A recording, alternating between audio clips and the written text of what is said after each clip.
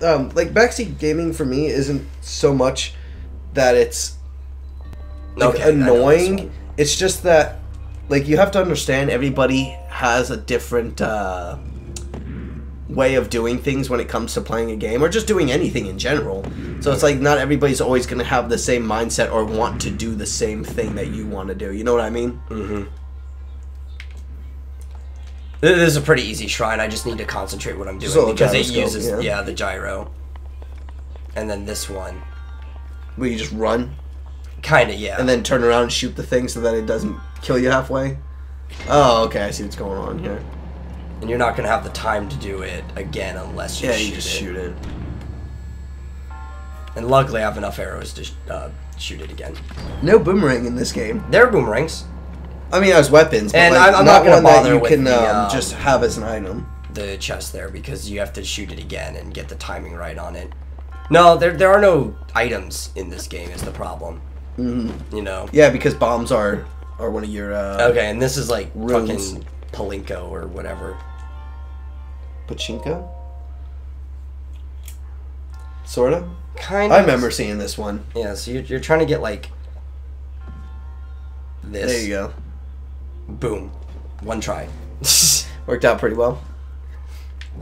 Yeah, well, I've also done some of these shrines at least twice.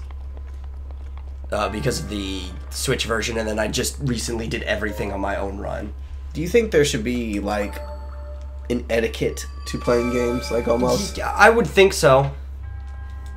But I think... And here's the thing, too, like... Everyone complains, I'll use Rain Man as an example, of him being toxic. Uh-huh. But he's toxic on stream, which is basically him vocalizing his thoughts. He's not really toxic in chat. Oh yeah, see, like I have that's what I think. And people have too much problem with that. They vocalize it to their team and everything. We come from and the same background. He's talked about this too, and why he's toxic on stream and not to the people in the game. He played sports growing up like we did. You know, he did sports in high school, and we did sports ever since we were little kids and then through high school. You have this sportsmanship mentality. Like, you can be toxic inside your head all you want. You just don't verbalize it to other people. Yeah, it's not like and you say good game afterwards. You shake the hands, you line up and everything no matter what. And I'm afraid most gamers, especially because a lot of people aren't athletic, there's more and more gamers now, but traditionally gamers tend to be people without athletic ability. They tend to be more nerdy for the most part, and stuff like that. Not to say that you can't be athletic and nerdy at the same time. Just I'm going with the averages. Most people are specialized. They're not good at everything. That's how you tell the difference between knowledge and intelligence. Specialized people are knowledgeable. Intelligent people can bring it across the board. Mm-hmm. And that's a psychological term for that. Don't try to argue with me on that. That is what that means. Yeah, yeah. Most people don't have that background of good sportsmanship when they play video games because they don't come from a sportsmanship background like we do. And I think because they don't take it over from one area to the other, there's no etiquette. They never learned the etiquette that they were supposed to. And I think parenting has a lot to do with that too. Like, there are some people that just had really good parents, so they're just nice people, and they have a form of general etiquette. But definitely in what I'm translating is less to do with solo games and more to do with multiplayer. Yeah, because competitive multiplayer. Solo, it's like you can rage at a game. Yeah. And it's funny because if you rage at a solo game, it's considered to be funny. Yeah. Because there's no harm being done to anybody but you just getting mad. You know what I mean? There's nobody you're getting mad at. You're not hurting anybody's feelings. You know, whereas multiplayer games, it's like there's no respect for the people that you're playing. You're playing against, or with. Yeah, either side. Yeah, I think because even if you're being toxic to the team against you, you're still disrespecting your team. Yeah, that's something makes your team look like a fucking bunch of assholes. I want to go this way. Yeah, you're going to get up on that little piece over there. Climb over. And once we get this tower, it'll be easy, too. I don't know if we can get into that one yet. What, in this place? No, to the labyrinth. We're going to have to check. I might be able to finagle it and use the Cryonis to get over it. Because it's on an island, so I don't know if we have the... Oh, yeah, that's right. We need the little raft, right? Yeah, or we could try to make something. Or ice our way over. Well, because it's raised up, too. That's the thing. Oh, you can't use the ice. So you can use the ice, but I don't know if we have enough to climb up that. Oh, we could probably make something like a field treat or something, or maybe even buy one. I don't know if somebody nearby will have one. A what? Like a field snack. Oh, okay.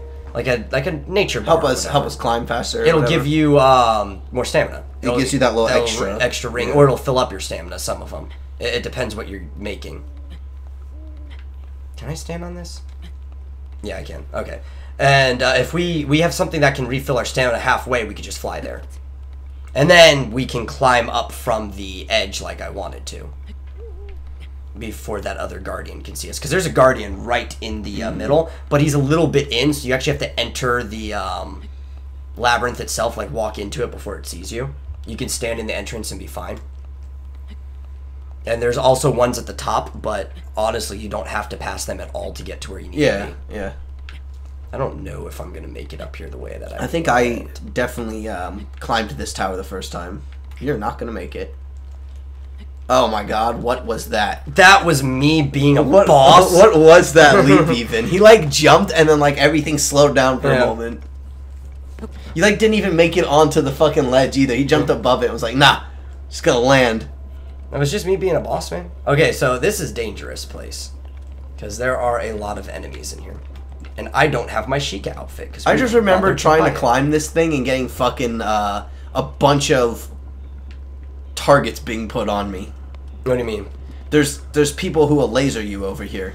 Oh, there pretty are guardians, sure. Yeah. Or I might be thinking of Hyrule Castle because Hyrule Castle's like that, yeah. This is the Akala Fortress. I'm kind of sad about my first attempt. My first attempt of going to fight Ganon because even though we won, it's like we got to Ganon really fast on accident. Like, yeah. I made a beeline to Ganon. Oh fuck! I did not want this. I did not want this. Sometimes Link just won't jump. And yeah, no, you just have to be over dramatic when you start taking damage. No, like we accidentally, or I guess I accidentally made a beeline right to Ganon without knowing. There we go. Like we went up the waterfalls, went right to where his room was, and I was like, "This looks like there's gonna be a fight here," and it was Ganon. Would have been cool if there was a mini boss, but okay. I need to get around to that side. Well, I guess there is a mini boss in Hyrule Castle. There's the Stalnox. Well, no, there's a couple. There's also the hardest Lionel in the game. Oh, really? What's he look like? He's a Lionel. I mean, yeah, I know there's different colors on that's all. He's like the white one. He's like blue with like a tannish mane or something like that. Oh shit! Nope. He knows I'm here now. Bad. Bad. Why did that freeze you? Do we have any food? Yeah, sure. We'll take this. Fuck it.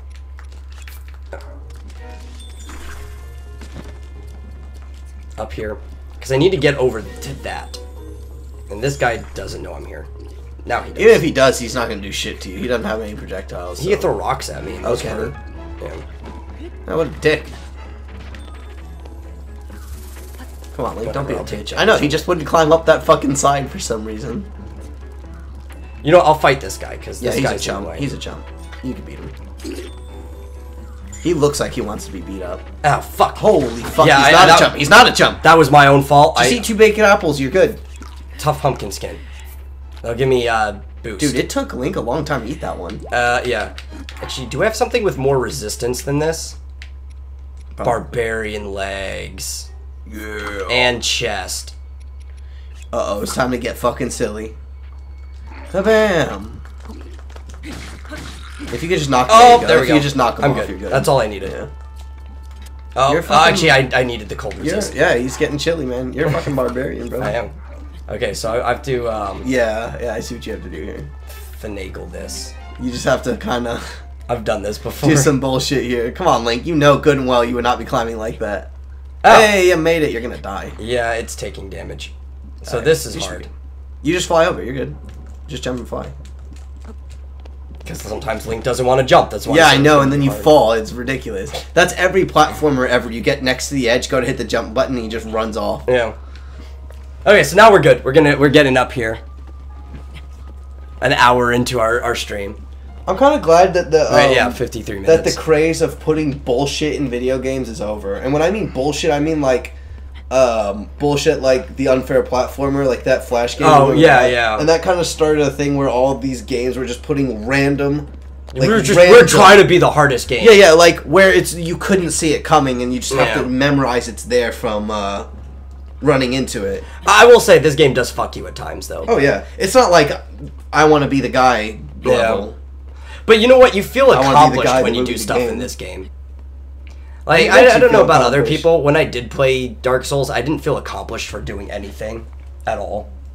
Like it just felt like I was doing the game. There's no reward or anything. It's like you did it. Victory. Like you progress. There are like leveling and stuff. Yeah, but it's like you just victory. Yeah. Okay, cool. This game like something fucks you up early on, and then you go back and you fight it again, and you're like, you win and you get a little cutscene, you get a little story piece. It's like Dark Souls is like, all right, keep going. If you want to find out the lore, you gotta like find items, read everything, piece it together, or go onto a wiki if somebody's already done it. Which you shouldn't have to do. You should never have to go to a wiki for lore.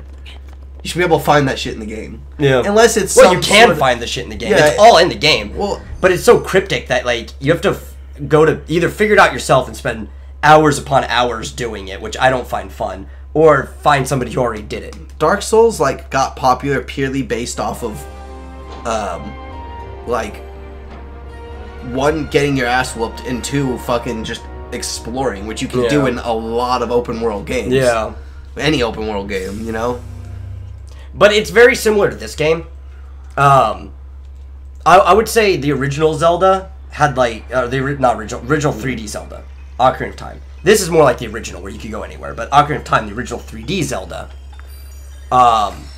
was very Metroidvania-esque, where it was this huge world to explore, but everything was locked off until you had certain abilities. While Dark Souls is more like this game and the original Zelda, which Dark Souls, they've even admitted they took a lot of inspiration from the very first Zelda, and a lot of games have. It was like don't get me wrong, the apex of adventuring games. I think Dark Souls is a good game. I think it's a good game, but I think the game. But you could just the best thing about this game is you can go anywhere at any time. Yeah, of course, and they designed it like that purposely. But like Dark Souls does not get the pass, the criticism that it deserves. Oh yeah, no, I know it does. It does. Just the community tries to push it down. Right. Yeah. Well, the Dark Souls community is very toxic, but which they're not rude. They're just like toxic in a way that their game is superior to everything else. Even though it's not that hard, the community makes it out harder to be than it is. Right. Once you, well, I mean, I'll admit, there's a Keaton in the middle of that. No, that's not how that works. Rock. Looking for rock. Oh, to place in the middle for the Korok? Yeah. Oh, never mind. Sorry. You can pass on that guy. We've got better things to do. I'm trying to get to this shrine anyway. I forgot what I was saying now about Dark Souls. Can I make that? Yeah, I can make that. Oh, yeah. Okay, so I'll admit, I'm trash at Dark Souls. Oh, yeah. It's because I haven't put the time into it. But, like, once you understand how to play the game, how the parrying works, how the dodging works, and how the actual fighting works, and how you need to do it, if you play patient, the game's not as hard as it's made out to seem. Because I know there's a lot of times where you'll turn a corner and there'll be an enemy, or a trap or something. But that's all memorization. But if you play patiently and like extra careful, which I, as a gamer myself, I don't do that. I like to. We've played too many games. Yeah, I like to run in and fucking go ham, which most people do. But like, if you just play safe and careful and you look around, well, see, that's probably why I was unimpressed with the game, because if you look at me playing this game, I play safe by default. Exactly. I've always played safe. Whereas whenever I get the control, I'm like, let's find all the enemies. Yeah. So it's a game that just doesn't really benefit, or I don't. It's not that it doesn't benefit. It actually benefits my play style, but it doesn't impress me because it's already the way I play. Yeah, right. Okay, so I don't believe I have any bomb arrows. I'll tell you what I am excited to play, though, is fucking ARMS. I want that game. Yeah, ARMS is exciting as shit. So I need to take this thing. Probably won't get a Switch till, like, midsummer. Which is actually not that far from now. It'll probably be July. Link? Link? He didn't stop it. He didn't! I know, I saw that. I was, like, mid-conversation. I wanted to say something, but... Fuck, man, that was retarded. I know. He literally just looked at it and was like, Nyeh! Go! That was so late! I know! That was so late! Okay. It was already off the thing! So actually, there's a chest up there. What, do you just use it to push it? But I need to get another chest. Wait, what are you doing now? You're just... Oh, you're going to the chest backwards. Yeah. But you would get pushed off the edge. There's a rock there, see? And so I stopped that thing from hitting me. Shouldn't it still be rolling? No, it stopped. Oh, it hit the edge, yeah. So you need to go here, if you don't have bombs, and use this to break where the chest is. That's funny. Yeah. Chest? You could just do that. You could just... I think the chest just fell into the lava. Yeah. Oh, well. Who didn't think about that before that was designed? Yeah, I don't know. Hey, what if the chest falls in the lava? Ah, it's fine. They'll be okay. It was only a sword anyway. It was a sword you couldn't Yeah, but, like, I'll have to come back in here and do it again. Just to see what it was. Well, no, if you wanted to 100% complete it, you have to get every chest in every shrine. Oh, do you really? Yeah. I mean, I guess, yeah. I think there's a chest back where this was. Has this game been 100% yet? Like, has anybody done that? I know the completionist tried. I don't think he did, though. I think he got close. Since I didn't get the first chest, I'm not even worried about this other one, too. So now you just walk up and you have this this big fucking golden shield. Horse apple. This shield that looks like a brain. It looks like a horse apple. That fucking just push all these other rocks back. So you can be up here. See, there's another chest right there. Yeah. But this trial really rocks, man. Yeah, I could say. And it was a magnetic chest, but it doesn't matter because once something goes into the lava, it's gone. Yeah, it's fucking disintegrates, melts. It is magma. It's like molten rock. So if you're hot enough to turn rock into liquid. Mm. So effectively, right now, not effectively, but that's a bad word to use. Yeah. We have 2 more hearts. 2 more hearts. Yeah.